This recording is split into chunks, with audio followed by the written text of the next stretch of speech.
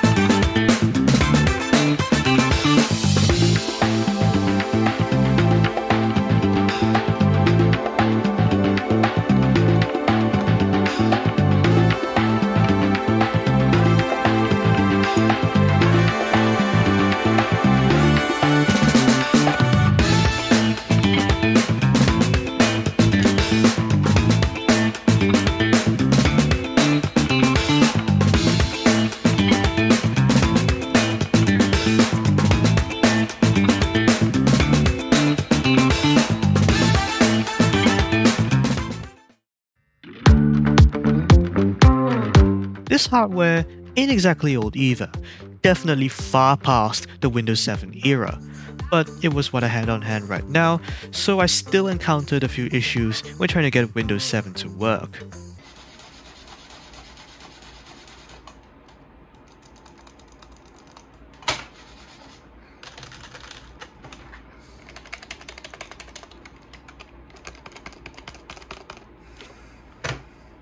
Windows 7 didn't contain any XCHI drivers.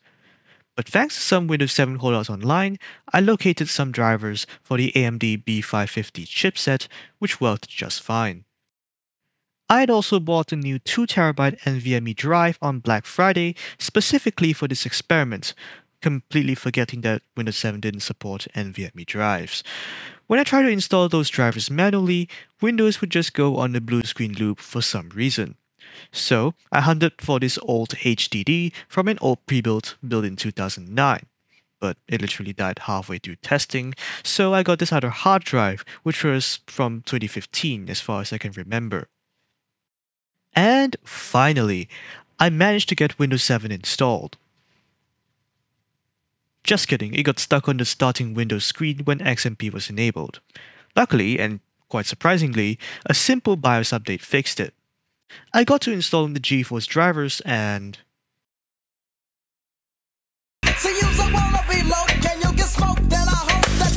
At that point, I decided, screw it, let's just enable test signing. And other than that little test mode watermark at the bottom right, everything worked out just fine. Now, Windows 8 and 8.1 was quite a challenge. Even though Nvidia had published drivers for Windows 7 2 years after going out of support, Nvidia did not write a single driver that could run on Windows 8.0 or 8.1. Even INF modding the Windows 7 driver did not work.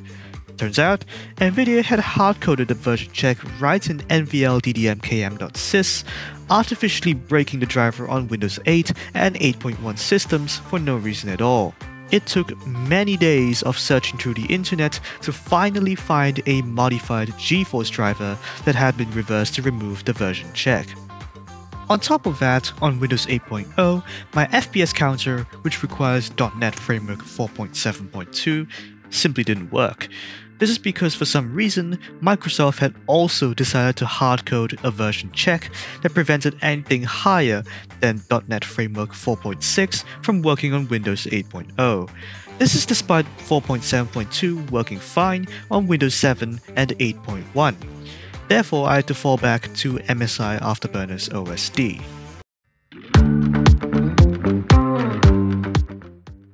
Now, given that the hardware I have is literally made for Windows 10 and 11, I experienced pretty much no issues.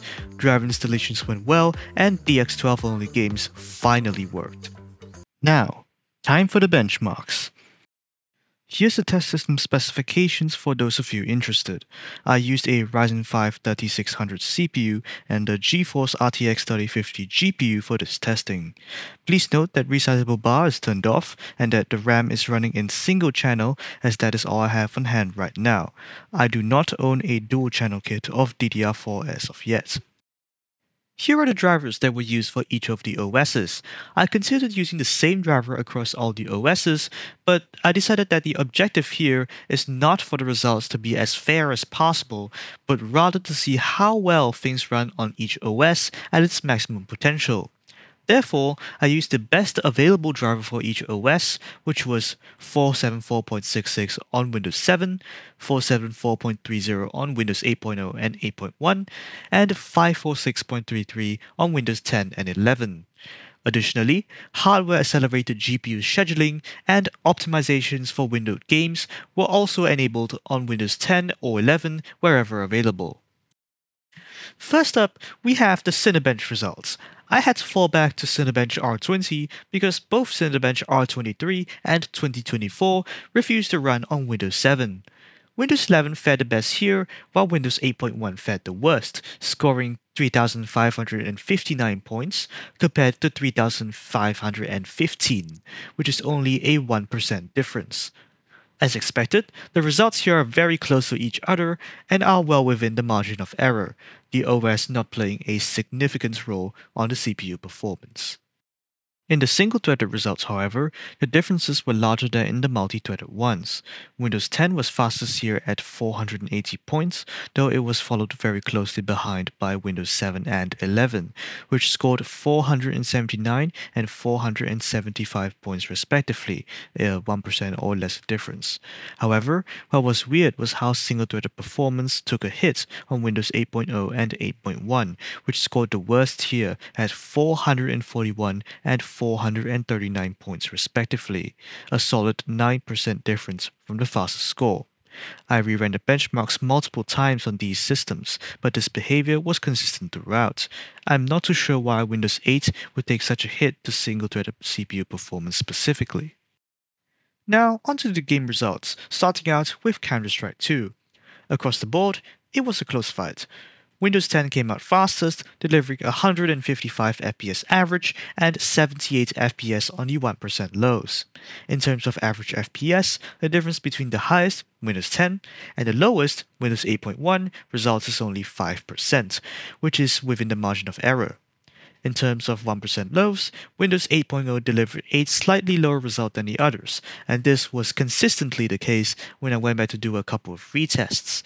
This saw the highest result, Windows 11, beat Windows 8.0 by a solid 13% in the 1% lows, though it was still a perfectly playable experience on Windows 8.0. Interestingly enough, the consistency we see here isn't what was seen on the previous patch. As you can see here, Windows 7 loses by quite a margin to Windows 10, with it scoring an 11% win on average over Windows 7. On 19 January, Valve released a patch that saw a substantial performance increase for all OSs, the results of which you saw on the previous graph. The patch was released before I could conduct testing for Windows 8.0 and 11, prompting me to throw all my CS2 data away and collect new data.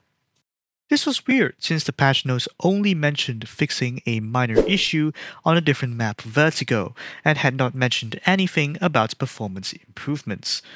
The Windows 8.0 and 11 data that you see here were collected after the patch was released, so they are invalid and have been crossed out.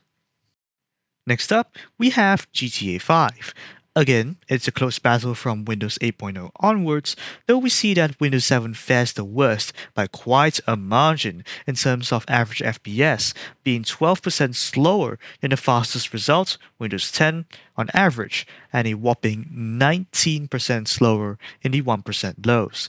The 1% lows are also better than newer OS, with the exception of Windows 11, though it was only slower by a few FPS.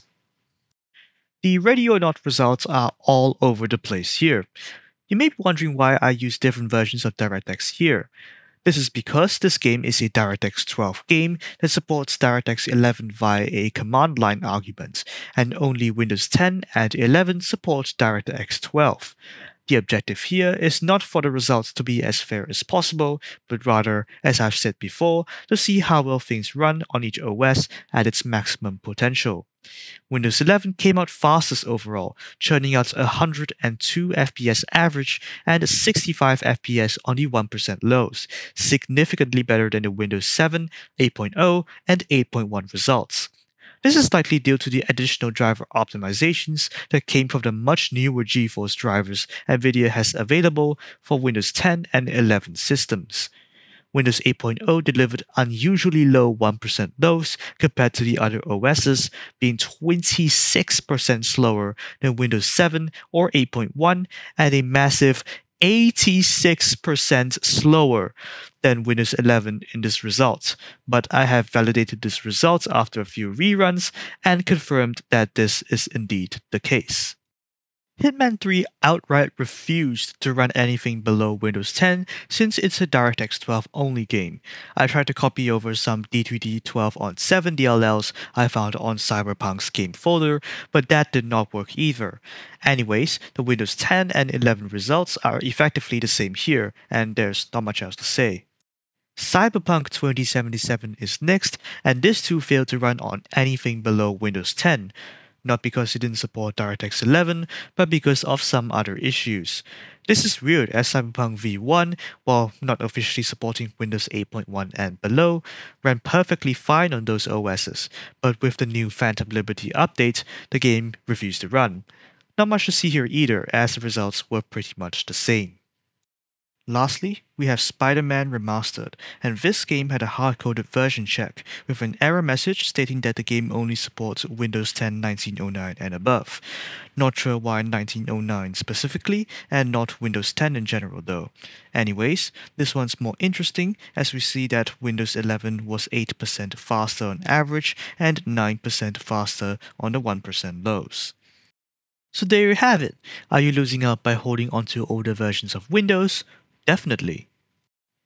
Not only are you unable to play games that are DirectX 12 only, you will also see a notable performance decrease in some titles by sticking to Windows 7 or 8.1, even though it is not completely unplayable. Not to mention, holding out poses a security risk to your computer. Windows 7, 8.0, and 8.1 are all out of support, which means that any security vulnerabilities will not be patched by Microsoft at all, that is, unless another WannaCry comes up, which will expose itself to malware using exploits that are otherwise not present on a newer version of Windows. So while we all love Windows 7 as well as the simpler times back in 2009, it is time that we put it to rest. Windows 7 is going to turn 15 years old later this year, making it older than some of you watching here. It had its golden era back then, making it one of the most popular operating systems of all time, but unfortunately, that golden era has long passed, and it is time that we move on. Thanks for watching. Tell me down in the comment section below, are you one of the Windows 7 or 8.1 holdouts? What has your experience been like holding out? When did you finally decide to upgrade, if you did? See you next time.